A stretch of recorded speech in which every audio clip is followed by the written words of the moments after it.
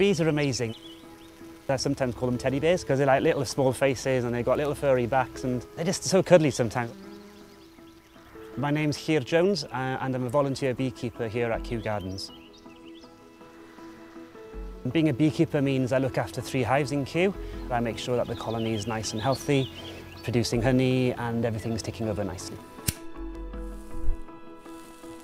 I became a beekeeper to do something different from my normal office job.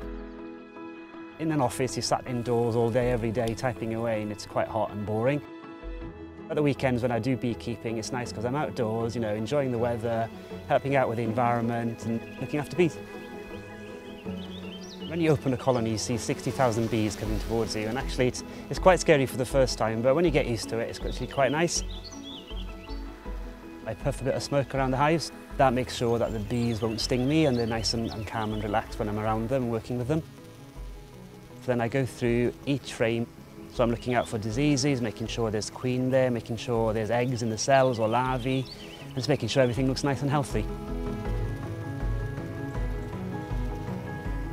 Bees are important because they pollinate a lot of different variety of plants, and a lot of the vegetables and fruits that we eat are pollinated by bees.